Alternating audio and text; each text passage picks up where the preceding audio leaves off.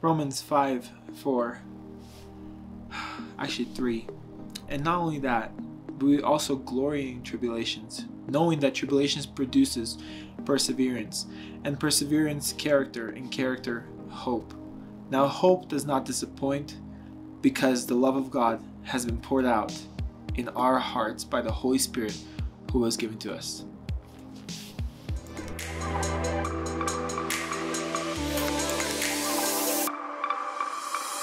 What's up, guys? My name is Vasiliy. I'm here on YouTube just breaking down some revelations that were given to my life that are deep and that I've been working on for like the past few months. I don't want to spill out something that I just got today or yesterday.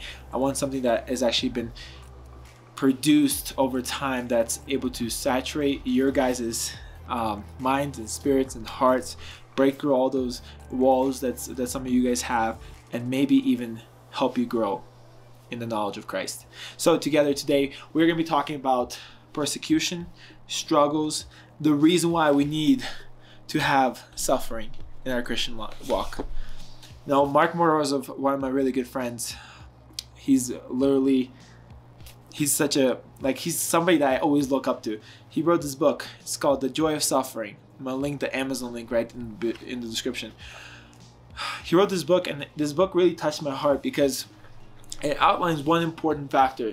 The factor is that through suffering, we grow deeper into the revelation of God. You know, he uses this one perfect example about couples that go through really hard times. Whenever you're a couple, for instance, if you went through cancer, or if one of you guys went to war or something like that happens, tough time, your marriage is on the line, like everything's just up in the air. You don't know if the person's going to be alive the next day. It's just crazy. But during those times, something happens, something breaks off, and you guys are able to grow even closer together. See, the Holy Spirit being in a relationship with us, we being his bride and he being our bridegroom, we also grow with him. Whenever tribulations hit, it puts us into a position to seek him even more at that time. See, in my life, whenever all of a sudden everything that, for instance, I'm having everything going perfectly, I feel like I'm growing, I feel like everything's happening right, and all of a sudden, boom, everything gets destroyed. For instance, when I just got married, I'm talking about a few months right after my wedding, I had $8,000 and I was like, I need a new car. I was driving a beaten up 1996 Honda Civic and I need a new car. And so I called my father-in-law. We started working it out. We found a new Honda Civic 2016 for about $7,500. I paid it. We made some more money. We put it in, fixed it up, and I was driving a new car. I was on the top of the world, but I had almost no money in the bank. I just put all my money into this car. And no, it wasn't a good idea. First day in marriage, getting a car, but I was also 21 years old. Not the smartest and brightest kid out there. So, just putting it out there. But 2 weeks later, after I fixed up this car, everything's working perfectly fine. 2 weeks later, I'm driving I just applied to nursing school. I'm driving home from nursing school. Everything's going great. I just got married, got a good job as an LPN that time, got a great wife, got a new car. I'm like, I'm having the best life ever. And all of a sudden, this guy in the yellow Jeep pulls out right in front of me, and boom, my car gets totaled. The guy in the Jeep probably got like a few scratches, and he drove off because he didn't even have a license plate. And here I am at the conflict of my life. I just got married. Everything just was going so good in my life. And then all of a sudden, boom. I don't even know what to do. I call my wife, and my wife is kind of freaking out. And I come home, and I'm still in a buzz. Like this buzz of, I do not know how to handle this situation. Because I've never had to handle this situation. Usually I'd have my parents to help me. And I call my dad and I'm like, Dad, I need a car. And so he's like, here, take your old car back that you were driving, because I gave it back to him. And so I took the car, I'm driving, and I'm like, God, I do not know what to do. And so I go to bed, and I don't remember, this thing still brings tears to my eyes because of how much impact it had in my life, when I found out who God is in my life.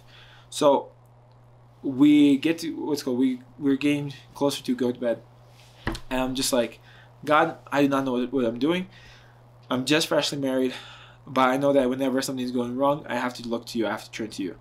So that's what I did. I just turned to him, that night, and I just said, God, I need your help. I wasn't close to him. I wasn't doing anything right. I need, like, nothing bad in my life, but I wasn't that close to him. But I knew that when something is happening bad, I need to look at him. And so I did. I looked at him, and so I went to sleep. And as I'm sleeping, sorry, this story is bringing a tear to my eye. As I'm sleeping there, I literally get woken up by a voice, and it says, "Get up, look into this and this account from your old job. You have this much money in there." And I'm like, what? And I get up and I run to the computer. I open it up. I go to my 401k account in my other job, and there's a notice from the day before that says, "Vasiliy, we need to know," because it's been about 3 months since I quit my job at that point. Then I went to a new job, and it says, "Vasiliy, we need to know what you transfer this money to, because otherwise, it's gonna get lost." And I'm like, whoa. Select the checking account. It was $6,500. The car only costed me $3,500 to refix back up. And I sit back, and my wife is sleeping, and I'm looking at everything, and I'm like, God, from now on, I know that whenever something hits, whenever some struggle hits, you're the one I look to. Another story, for instance, is whenever I was sitting, we were supposed to buy a house, and I know I've told this story before on Instagram if you guys were following back then. We were gonna be buying a house in May of last year, and I needed to have $25,000 on the table. Friday afternoon, this was Thursday night. I had $10,400, and I don't know. God told me to go buy the house, so I was just trusting Him. Everybody in my family was just like, "What are you doing? This is crazy. Don't be doing this." But I knew that He had a plan, and somehow I just said, "Okay, God, I'm trusting you." And I went into my room, and Sarah is like, "Vasiliy, what are we going to be doing about this? How are we going to be handling this situation?" I was like, "Babe, He showed us the vision. He showed us that He's going to put everything into His place. I'm trusting in Him. Let's go to sleep." And that was my prayer. God, I'm trusting in you. That was my nightly prayer that night. I'm trusting you because I do not know how I'm going to get there. And I go to sleep. I fall back to sleep, and I wake up in the morning. I'm about to go to work, and I usually check my bank statements and everything else. And all of a sudden, there's $25,400 in my bank account. And I'm like, what just happened? I wake Sarah up. It's 5:30 in the morning. I'm like, "Babe, look, there's this much money." Then I look, my IRS tax return just came in that same day, out of nowhere. All of a sudden, the 2 stimulus checks from me and my wife came in at exactly the same time. And then the last one was, what's called, my investment quadrupled over the period of that week, and it all got deposited into my account.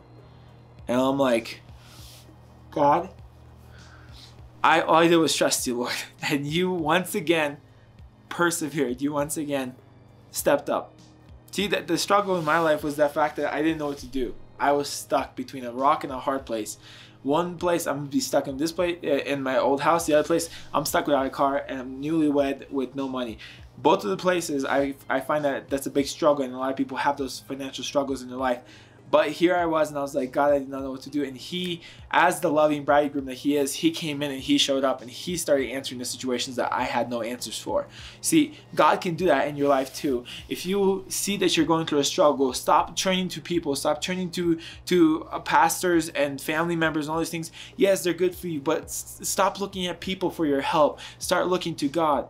If you do not look to God for help, how else will you get there? If He points people to you, like for instance, I've had people that called me out of the blue, "What are you going through?" Because God's put you on my heart. I'm okay with that. But stop relying on different people for your help. Jump straight to God. He's giving you the ability to walk into the throne room boldly. He's giving you the ability to come into His presence and say, "God, you are the great I am. You are my Father. And you said that whenever I ask you, you will give me an answer. Whenever I knock, you will open the door. So God, I'm out here and I'm knocking until you open this door, because I know that the kingdom of God is violent, and those who are violent take it by force." This is the key to your life with God. When you're going through a struggle, whenever you're going through a time, stop trying to figure it out by yourself. Stop trying. These situations, you sometimes forget to look to the person that has the best answers for you in that situation, and that is God. So I urge you, every single one of you that is in here, I know there's not any crazy cool scenes in this video or anything else, it's just me talking to you, but I urge you, listen up. Stop what you're doing. If you're having struggles in your life, stop trying to find answers through your friends, through your family members. Look to the one who carries all the answers to every single one of your questions. He wants to help you through every one of your suffering. He wants to be there for you. Christ already went through all the suffering so that you do not have to. And I ask that the moment that you step into the presence of God, the moment that you put yourself in front of Him, be honest, be truthful. Speak to Him like you would to a dad. Speak to Him like you would to your best friend. He's there for you, and He wants to have an intimate relationship with you. So on that note, guys, I love you all. Peace out. Be blessed.